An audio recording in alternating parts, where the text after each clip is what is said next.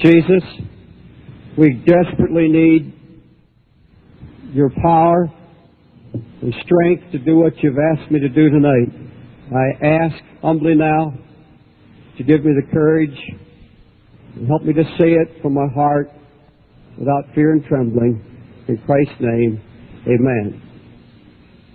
God's placed me here tonight to warn of the coming hour of persecution. The Holy Spirit is my witness. This convention tonight is being warned here and now of an intense hour of persecution for all Spirit-filled believers. You're to prepare to be hated, rejected, maligned, and ridiculed. Now, if you believe Acts 2:4 about a special endowment of power from on high, then you've got to also believe Acts 2:17. Your sons and your daughters shall prophesy, and your young men shall see visions. I saw a vision this past April. So frightening it staggered my mind. And for the past 3 months, I've tried to shake it off, but I can't do it. I've only had two in my life. The first, 15 years ago, took me to the streets of New York, and every fact of that vision's been fulfilled. I've been terribly afraid to share this vision up till tonight for fear I'd be called a fanatic. But the same Holy Ghost that prompted me 12 years ago to share the story of the cross and switchblade has prompted me tonight to share this vision with you. In this vision, I saw 5 terrible calamities coming to America and the world. First of all, a worldwide recession caused by economic confusion. I saw in my vision at most a few more fat, flourishing years and then an economic recession that's going to affect the lifestyle of every wage earner in the world. The world economists are going to be at loss to explain what's happening. It's going to start in Germany, spread to Japan, and finally to the United States. Large and trusted corporations are going to go bankrupt. Many churches are going to go into bankruptcy. And some missionary projects are going to flounder. And one of the clearest messages I've ever received from God in my life is this: use the next few good years left to prepare for a financial crisis. Get your house in order because hard times are coming. Number 2, I saw nature having labor pains. Supernatural signs and changes that can't be explained by men. Worldwide disasters that we're witnessing right now, I see as labor pains in nature, which are going to become more and more frequent and more intense the closer we get to the birth of the kingdom of God. I saw major earthquakes coming to the United States. I saw worldwide famine, especially in China, India, and Russia. I saw the world's food supplies completely dwindled and millions starving. I saw coming a new kind of cosmic storm appearing as a raging fire in the sky, leaving a kind of vapor trail. Tornadoes, hailstorms, floods, and hurricanes are going to pound the earth with such intensity and violence that all of mankind is going to have to admit the world is under supernatural siege. Number 3, a flood of filth and a baptism of dirt in America. I see the prophecy of Nahum coming to pass in the very near future. God said, I'll pour abominable filth upon you. This means triple X-rated movies on cable television after midnight. This means R-rated movies within the next few years on network television. This means our newsstands are going to be flooded with such filth that Playboy magazine will look like a puritanical piece of trash. It means sex education classes in school will be using animated cartoons and filmed, dramatized sexual intercourse. And just when it appears there's going to be a successful campaign against smut, just when the Supreme Court seems to be ruling against pornographers, and when it appears the nation's returning to old-fashioned moral standards, suddenly the floodgates are going to swing open, and Satan is going to vomit filth out of hell, and it'll be just as it was in the days of Lot, and will vex the souls of God's most devout saints. Number 4, rebellion in the home. I see the new number 1 youth problem in America and the world as hatred toward parents. Now, I'm reading this tonight for fear I change a single word of what I've seen and had to write down as the Holy Spirit laid on my heart.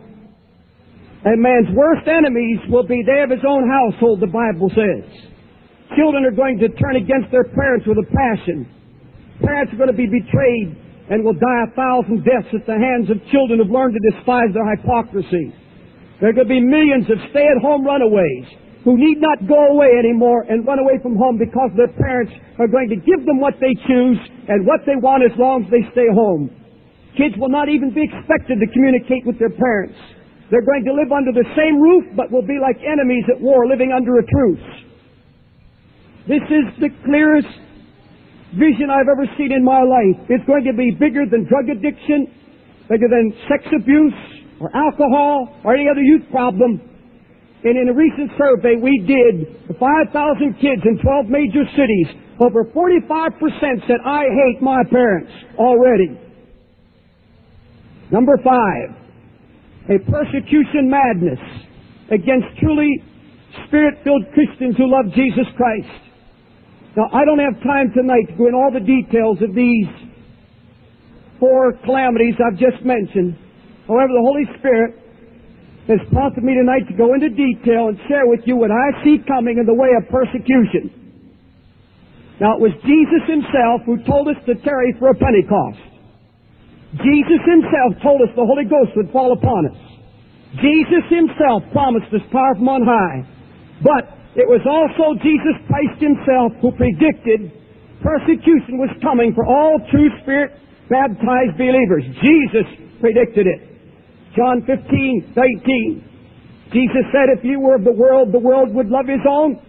But because you're not of this world, but I've chosen you out of the world, therefore the world will hate you.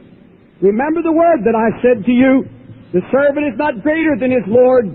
If they have persecuted me, they will also persecute you. If they have kept my saying, they will keep yours also." Here is another one.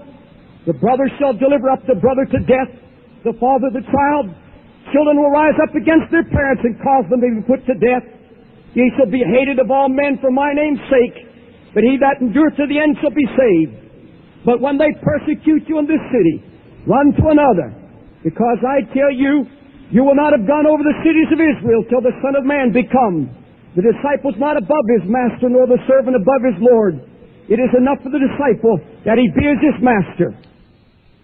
Now, the purpose of this coming persecution that I see in the Spirit will be to separate and scatter the true believers from the false. Time is running out, and the gospel still has to be preached to all nations before Jesus comes. Now the Holy Ghost has been poured out upon thousands. But just as in the early Pentecostal outpouring, disciples still sit around singing and rejoicing and sharing only with each other. Among us are still those who talk in tongues and still live like the devil.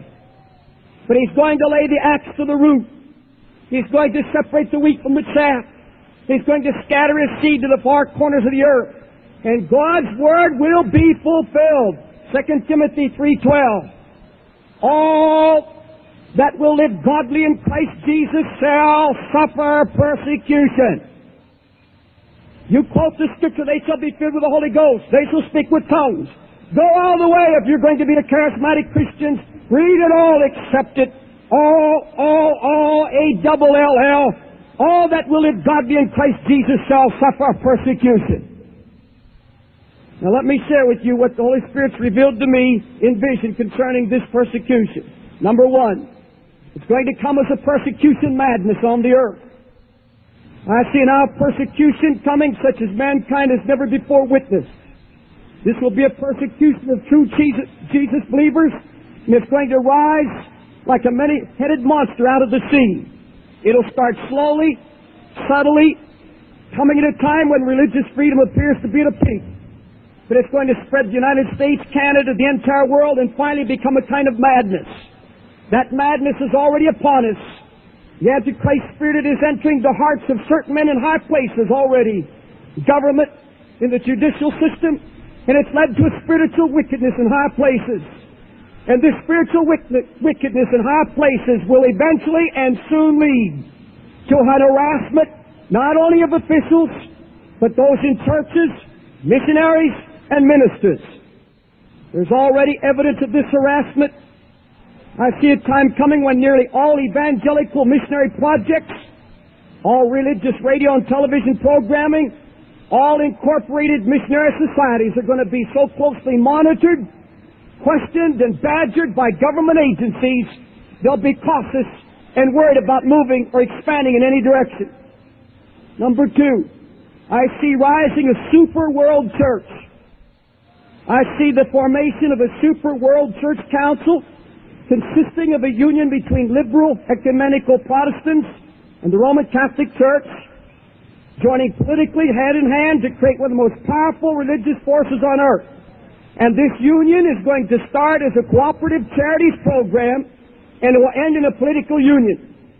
This visible super world church is going to be spiritual in name only, freely using the name of Jesus Christ, but will in fact be anti-Christ and political in many of its activities. This powerful church union will be deeply involved in social action, tremendous charity programs, and ministries of compassion. Its leaders will make statements about meeting human needs. They'll send out a call for social action, political intervention, and a greater voice in world affairs. There's going to be, fourthly, a sudden, mysterious chain of events. Just when it appears the ecumenical movement is nearly dead, a rather mysterious chain of events will bring about the framework for this union. Rome is going to insist upon and receive concessions from the Protestant ecumenical leaders. The Pope will be considered more of a political rather than a spiritual leader of this church union. Protestant leaders of the ecumenical movement are going to insist upon and receive concessions from Rome. Protestants will not be asked to consider the Holy Father as the infallible head of the church. They accept his political leadership without accepting his role as Peter's successor. Now, I'm not suggesting that the Pope or any of these church leaders involved in the super church will be engaging in Antichrist activity. The Bible talks about something about that line, but I can't get into it now. The Bible, as far as I'm concerned, though, I see something that frightens me, the very core of my soul. I see an army of career people invading the most influential post in this super church. They're going to be ungodly, anti-Christ people, obsessed with the idea that this super church must become a big political power, strong enough to defeat anybody who opposes its actions. And while those that are in leadership are speaking about miracles and love and reconciliation, these hirelings who work under them are going to be harassing and persecuting every religious organization that does not come under their leadership.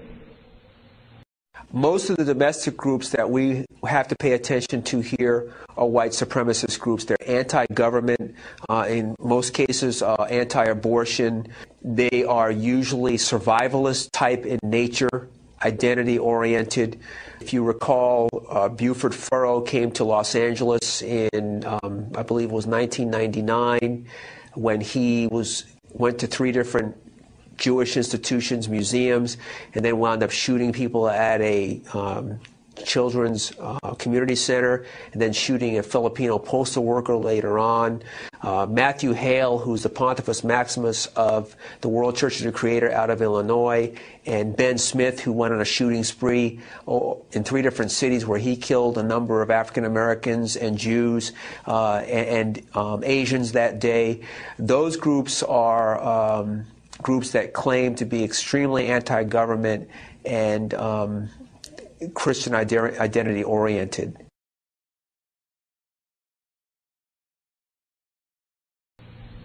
Fourthly, I see homosexuals and lesbians welcome to the super church union. I see this super world church in the guise of understanding, accepting homosexuals and lesbians into its fellowship. Homosexual and lesbian love will be vindicated by the leadership of this church union.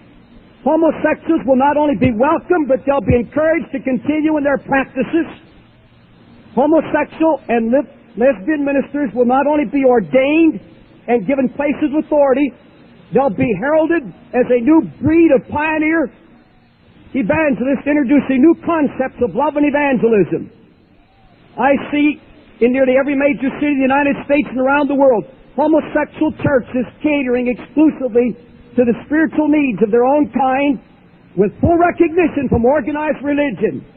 Their Sunday school and church literature distributed to their children will suggest to teenagers that homosexuality is a normal and acceptable form of Christian practice. New dancing in the church. New dancing in some of these member churches will be excused as an artistic form of worship. Men are going to become worshipers of the creature more than the Creator. And God will be forced to give these kind of worshipers over to their sins. And as a result, many will be given over to reprobate minds, creating a new form of mental illness that will not respond to any kind of treatment. Now, God will not let that go unanswered. And although new dancing will not become widespread, it's going to be accepted by many church leaders in the future as a legitimate expression of worship. Next, occult practices within this church. I believe this super world church will condone certain occult practices. They'll set up study committees to defang the devil and remake his image into one of a non-entity, bland, someone not to be feared. Now, in some of the most respected, wealthy churches in America, seances will replace prayer meetings, and that's already happening. More and more ministers are going to be intrigued by the supernatural claims of the spiritualist and Satanist groups. And I see the day coming when certain ministers who've never been too close to Jesus will get very close to the devil. Satan is going to appear as an angel of light to deceive if it were possibly the elect, the chosen of God. Satan's own ministers will appear as these angels, and they'll try to spread the message within the church that the enemy, Satan, is not to be feared. The super church will never officially accept the occult practices outright, but phrenology, palmistry, fortune-telling, and horoscopes will be widely respected and accepted. Now, listen closely. Next, I see the rise of another super church, a supernatural, invisible church, a union of deeply spiritual followers of Jesus Christ, bound together through the Holy Spirit, mutual confidence in Christ and His Word. This supernatural church of true believers will become a kind of underground church and will include Catholics and Protestants of all denominations, young and old, black and white, and people of all nations. And while this visible super world church gains political power, this invisible body of believers will grow tremendously in spiritual power. This power will come from persecution. The persecution madness that's coming upon this earth will drive these Christians closer together and closer to Jesus Christ. There would be less concern about denominational ties and more concern and emphasis on the coming of Jesus Christ. The Holy Spirit will bring together in one all people of all faiths and walks of life. And although this supernatural church already exists around the world, in the days coming soon, it will become politically almost invisible. It will not speak out much on social issues, but as persecution becomes more intense, this body of true believers will become almost radical in its evangelistic efforts, and in this invisible church will receive supernatural unction and Holy Ghost power to preach the gospel to the four corners of the earth. Next, persecution for charismatic Catholics. And this makes me tremble. And I fought with the Lord for 3 weeks now, saying, I can't say it. The Lord said, you say it. Charismatic Catholics who consider themselves members of the invisible supernatural church of Jesus Christ face the most grievous hour of persecution of all. The Roman Catholic Church, I predict in the Spirit, is about to pull in the welcome mat to all Catholics who speak with tongues and who lean toward the Pentecostal teachings concerning the Holy Spirit. High-level political pressure will be placed on priests and local level to put the fire out. Watch for the Pope to take a negative stand against the charismatic movement within the Catholic Church. The honeymoon is about over. Catholic magazines will soon begin to speak out against the movement within its ranks and call for a purging. It will begin as a very slow trend, but will gather quick momentum until all Catholics in this movement will eventually face real persecution from within their own church. The charismatic movement within the Catholic Church will become so powerful and widespread, it will appear to some leaders as a threat to those who don't understand what it means. I see more than 500,000 involved in the Catholic charismatic movement within a short time. And those not in the movement will accuse it of lacking social concern and being too oblivious to the traditions of the Church. They'll be accused of turning away from the Virgin Mary and negating the authority of the Pope. and that every charismatic Catholic who boasts about a baptism of the Holy Ghost prepare for persecution. It's not going to happen overnight, but most assuredly the day is coming when every single Catholic who's experienced a spiritual awakening will have to understand where his loyalties are. Some will be forced to return to tradition, allow the experience to be frozen. Many others, however, will soon discover that they have more Christian love, fellowship, and spiritual rapport with other Spirit-filled Protestants and Catholics who have now centered their lives around the person of Jesus Christ, the fullness of the Holy Ghost, and His soon return. Many will not believe me, but I see the day when Catholics, Lutherans, and many others of all denominations are going to have to come out from among them. These new Christians will not call themselves Protestant or Catholic, but simply renewed Christians. Their fellowship will not be based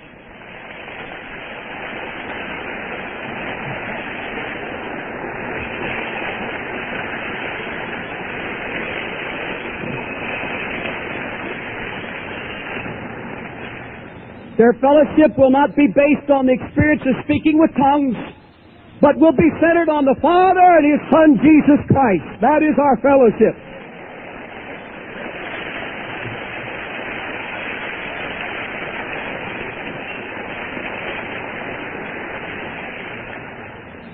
Number 9, I see a persecution through a media struggle. There is at present tremendous freedom for preaching the gospel on radio and television. Never have the doors been more open to minister Christ in the media. Christians even own and operate their own radio and TV stations. They're at liberty to pray for the sick, raise money, and promote the gospel in any way they see fit. But watch out. Persecution and harassment is already beginning. There's a sound of change in the air. Christ-centered radio and TV programming will become the target of satanic forces determined to force every one of them off the airwaves. Already, there's a behind-the-scenes movement to establish a kind of rating system for all religious radio and TV programming. And the liberal leaders of this super church council will soon attempt to establish a kind of screening board and force themselves on the FCC as the final authority on all paid and sustaining religion on the media. They want no program to be aired without their approval. The doors that are now wide open are slowly but surely going to close. Christian radio and TV stations should begin to expect persecution and harassment. Atheistic and antichrist forces are even now preparing litigation against certain religious stations. And I see Satan trying to bog down these programs and stations in red tape, legal proceedings, and tax problems. And Satan will use every tactic at his disposal to remove all Christ-centered programs from the media. And the message I have for all of you who minister in the media is this from the Holy Spirit. Work while it is yet day, for the night cometh when no man can work. And that's a message for the media. Persecution from Hollywood. Watch for Hollywood to step up its attack against true religion with more expose-type films. The film Marjo was the most brazen attempt by the devil to put down and ridicule all religion having to do with the blood of Jesus Christ. Never in American history was it done before.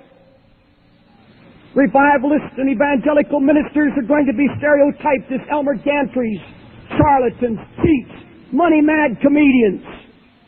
More and more movie makers are going to attempt to debunk our morals. Gospel-preaching churches and ministers are going to come under special attack, while at the same time the occult and witchcraft will be glorified and sensationalized. Next, persecution from television comedies.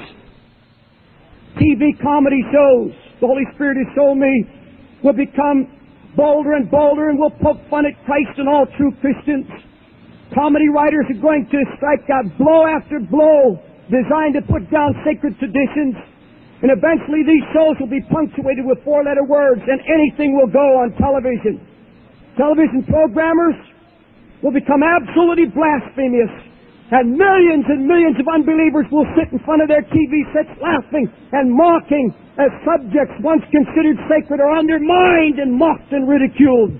And last night on the Today Show, it was brought home so vividly as Impressionist David Fry maliciously mocked Billy Graham as a money raiser and a money grabber. Made my blood boil. Marjo sat there knocking Oral Roberts and Billy Graham, and it came home to me so hard. David, this is just the beginning. Talk shows everywhere, movies, theaters, debunking, placed in his blood and glorifying the devil. Next, persecution through taxation of churches. And you listen to me. There's coming an attempt to tax churches and church-related organizations. These atheistic forces, with the help of the Civil Liberties Union, are going to push this matter to the Supreme Court. They're going to have a temporary setback, but it's not going to stop them from pressing for congressional action. And a legal setback in the courts will not stop it. In spite of court decisions, we are eventually going to have taxation of our churches. I see it coming as an insignificant, very small kind of property tax, but it's soon going to burgeon into a monster-sized tax that will push some independent churches and missionary societies to the brink of bankruptcy.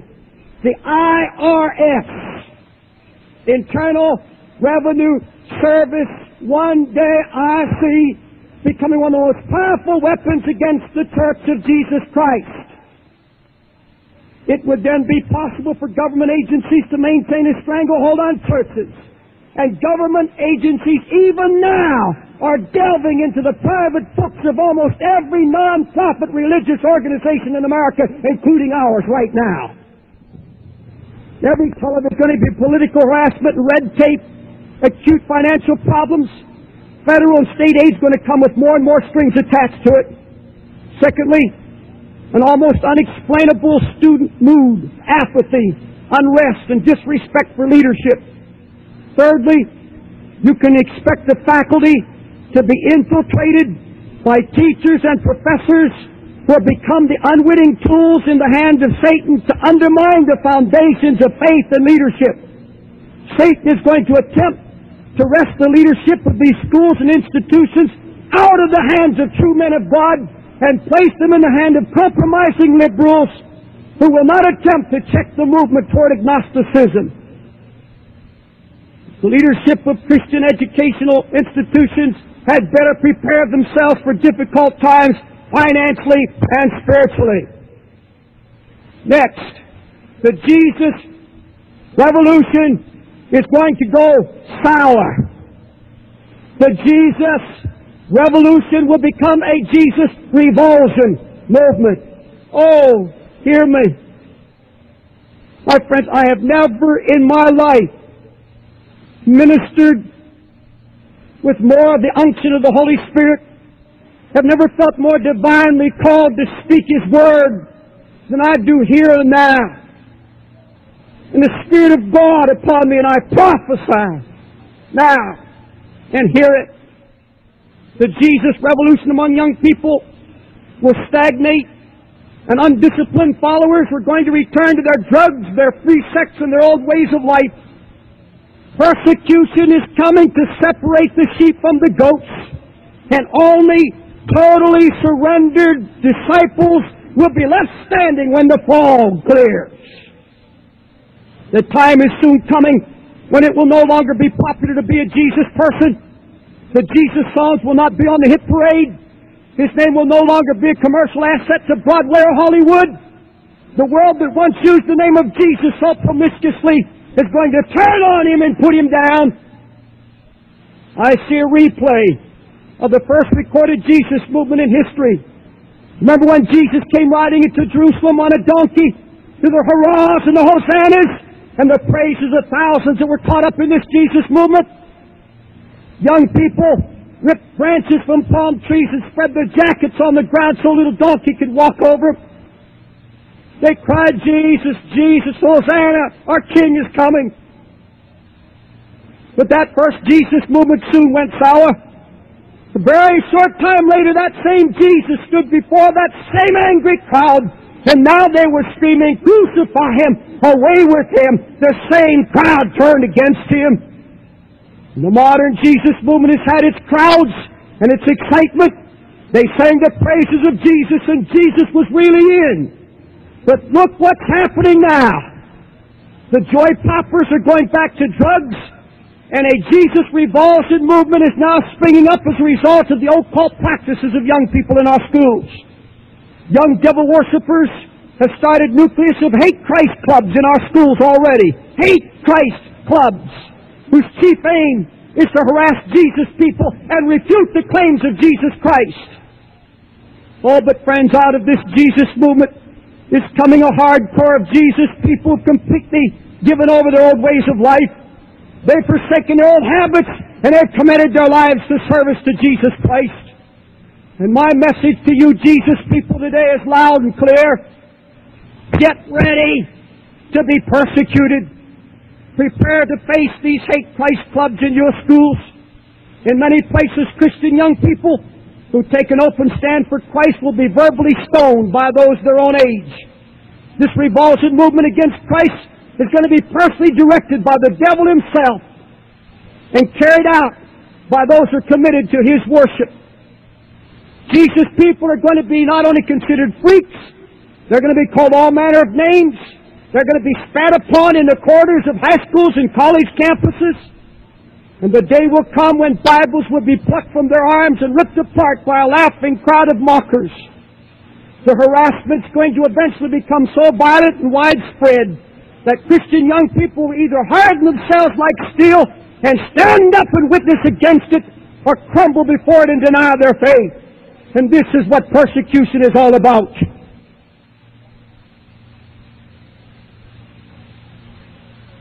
I see coming also a spiritual awakening behind the iron and bamboo curtains. While the free nations are experiencing this wave of persecution, the iron and bamboo curtain countries will experience a short period of spiritual awakening.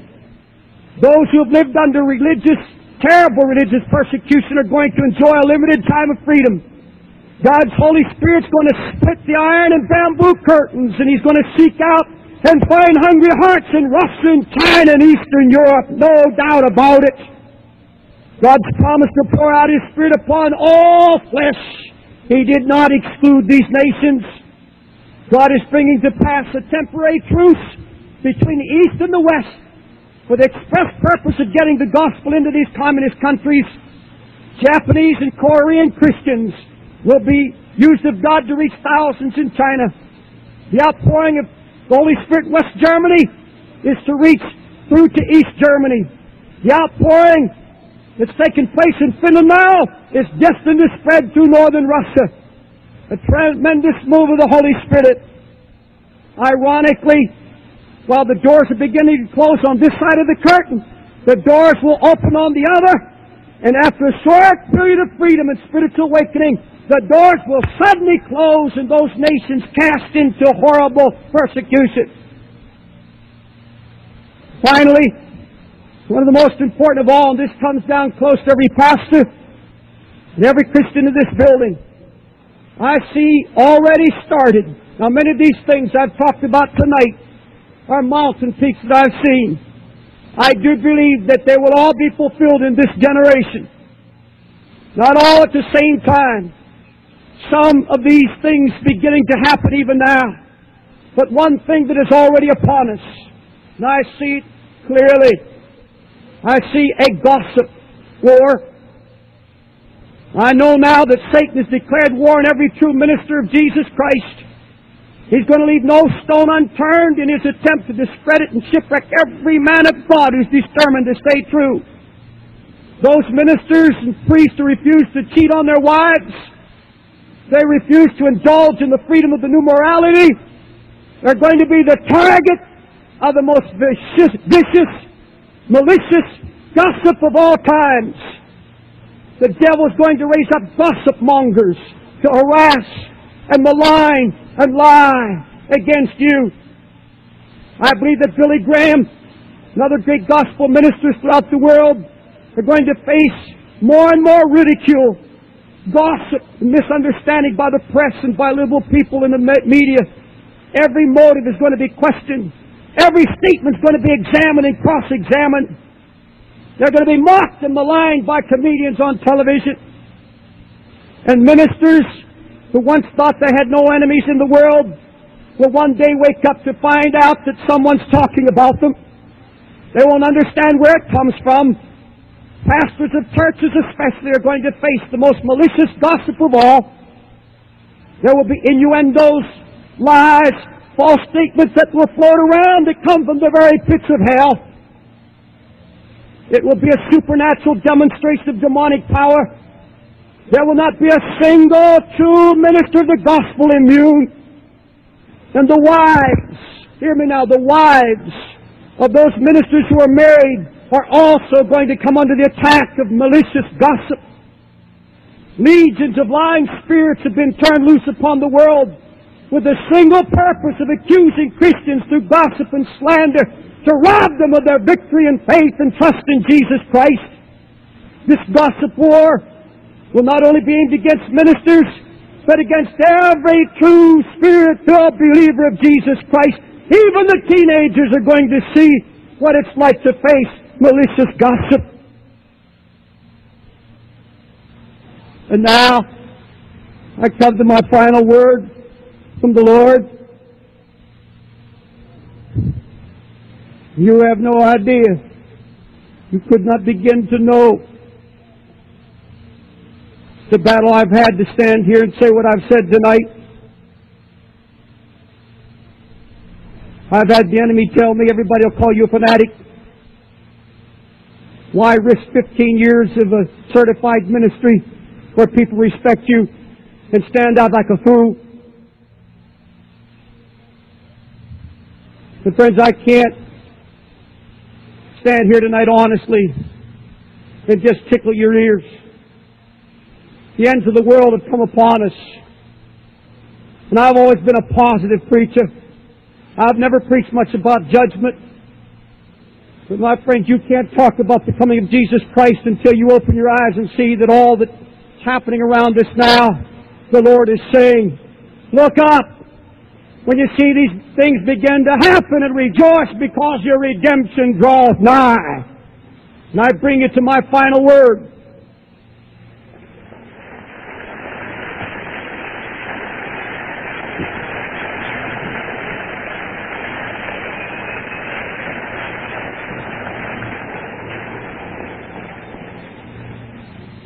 When I received this vision of calamities, it so frightened me.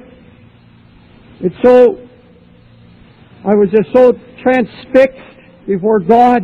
He's kept me up night after night. Again last night in the middle of the night. And I asked the Lord about all these things.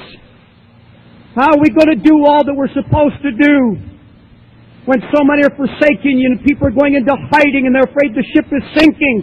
What do we do, Lord? Do we abdicate? Do we turn this whole world over to the devil and just let him have his way? Do we pay off all our bills and fold away a couple reserves in the bank, buy a little farm and escape and try to ride out the storm hoping a better day will come? You just give up?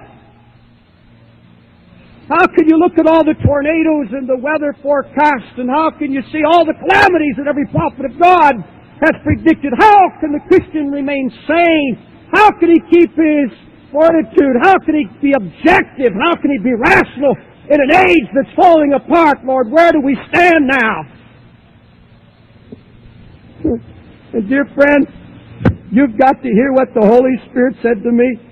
Just 5 little words, but so powerful they awakened in me a glorious new hope and faith, and I woke up shouting. And those 5 little words that blazoned in my heart were these: God has everything under control.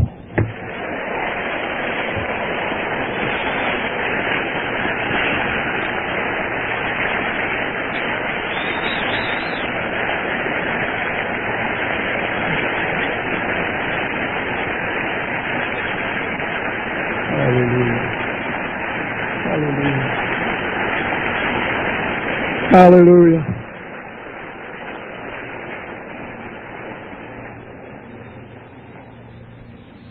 This is what I got.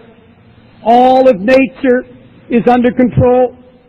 We hear earthquakes, famines, pestilence, hailstorms, killer heat waves, floods, Drastic weather changes are breaking all past records. It looks like nature's out of control. But God's Word has clearly predicted it would happen. The wrath of God is to be outpoured on this earth through an unleashed fury of nature, because God is warning mankind that judgment is coming, and these are labor pains, and the closer we get to the birth of His kingdom, more frequent and intense it will get until the birth of the kingdom of God. And it was God who told Job that He shut up the sea with doors. The sea can't cross the door. He set bars and doors to stay the proud waves. God said He took hold of the ends of the earth, that the wicked might be shaken out of it. Reserved the treasures of hail and snow against the day of battle. He's divided the water courses for the overflow of the waters. That's the flood. He set the domain of the earth and the ordinances of heaven. He sends forth lightnings and He scatters the wind upon the earth. Who does it? God does it. Child of God, in these days to come, the Holy Spirit would say to you, don't fear the fury of nature. God is still King of the flood. And you look upon those floods, earthquakes, and hurricanes, and you say to yourself, that's my God talking. He's calling, He's chastising, and He's saying, get ready.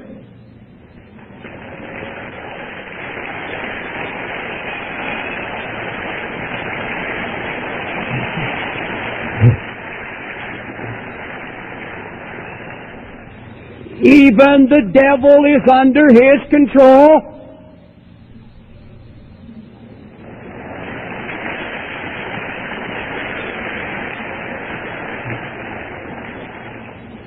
As with Job, God may permit him to touch every material, physical thing around you, but you hear it? Satan cannot possess you or rob you of your faith in God. The devil's power is limited, and the Bible said even a baby Christian can put him to flight simply by resisting into the Word and the blood. The Bible said resist the devil and he will flee from you. Does that sound like defeat? Does that suggest a victorious devil? Never. God has everything under control, and we are under His control, so we are not afraid of the devil. It is the fear of the Lord that's the beginning of wisdom, and God's message is this: I have not given you the spirit of fear, but of love and power and a sound mind.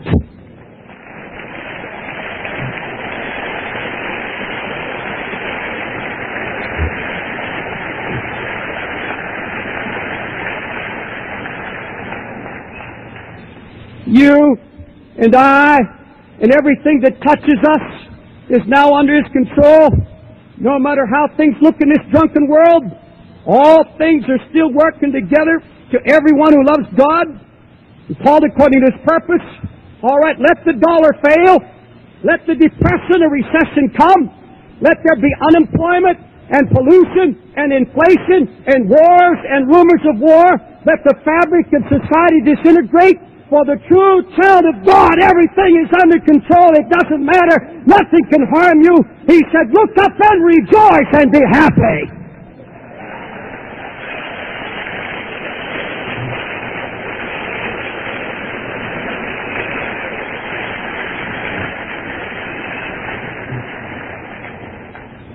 And in closing, the future is under His control. God has everything pre-programmed. He knows the exact moment that Christ will return. The final tribulation, the judgments, the battle of Armageddon are all on His calendar, and He's blocking them off one at a time. And the God who controls all of heaven and earth says to us, Christian, Spirit-filled, the nations are as a drop of a bucket, and are counted as small dust in my balance. Poof! The nations of the world are just a drop in a bucket. All nations are as nothing before me. They are less than nothing. Don't worry about worldly powers. I've got it all programmed.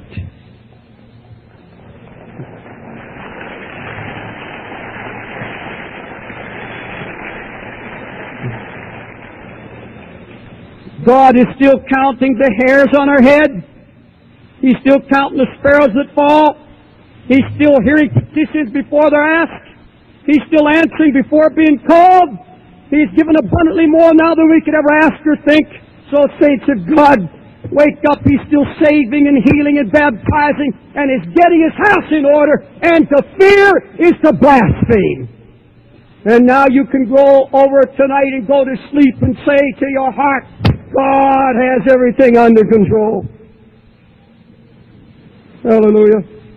No clapping, please.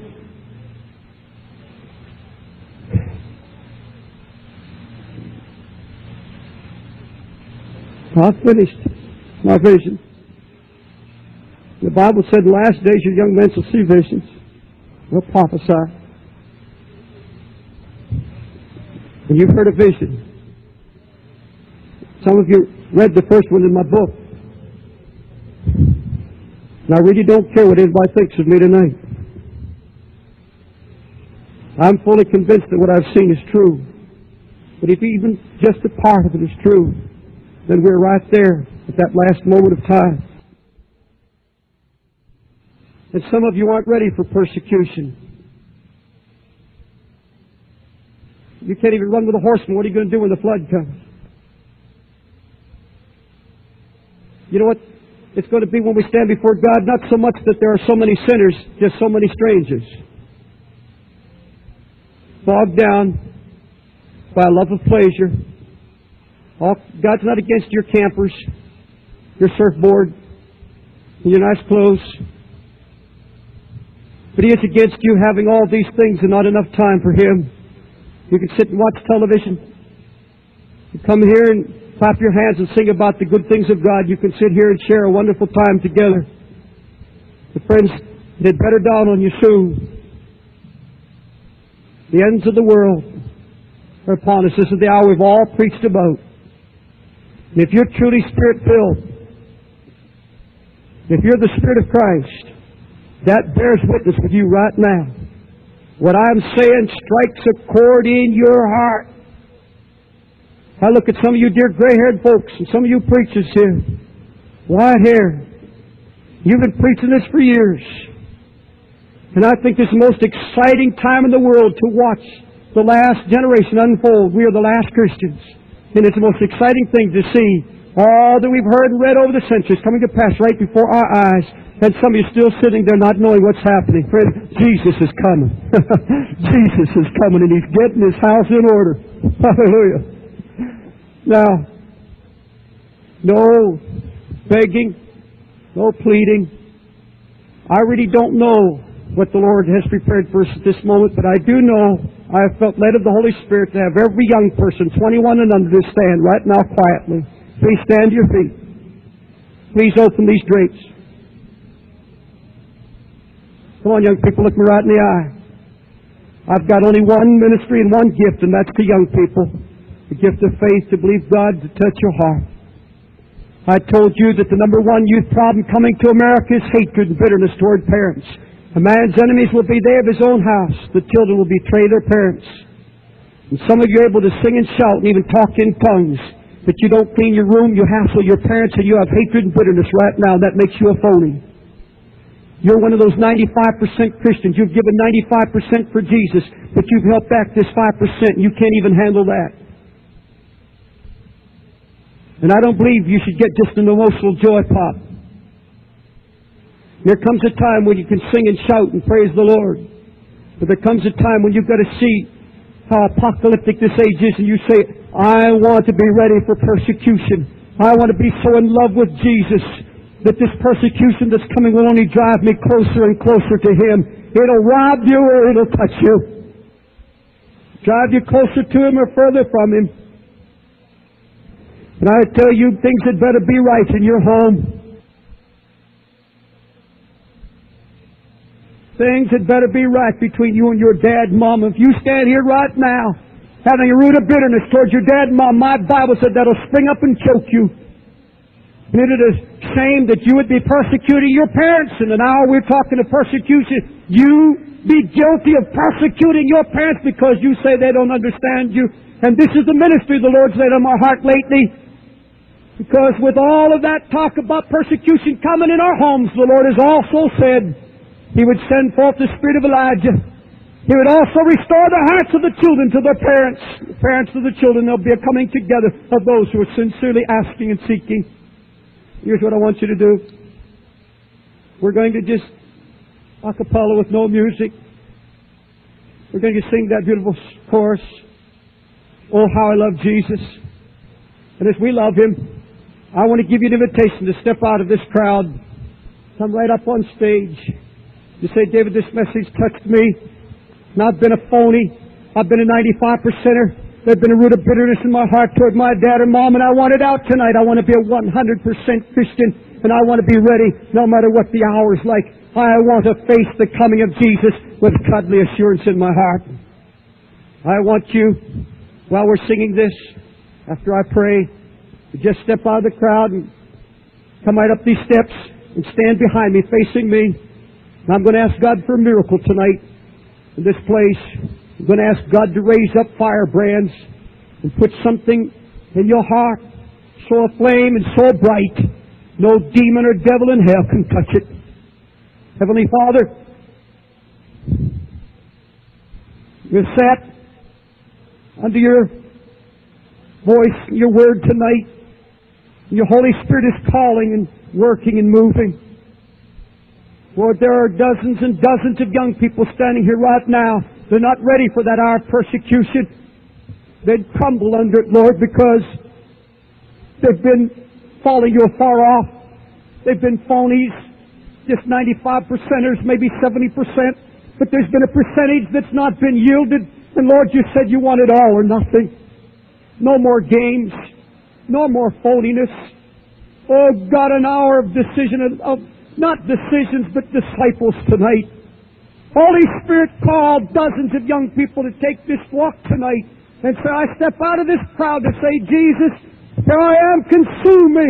Take out the roots of bitterness and anger and rebellion. Set me on fire.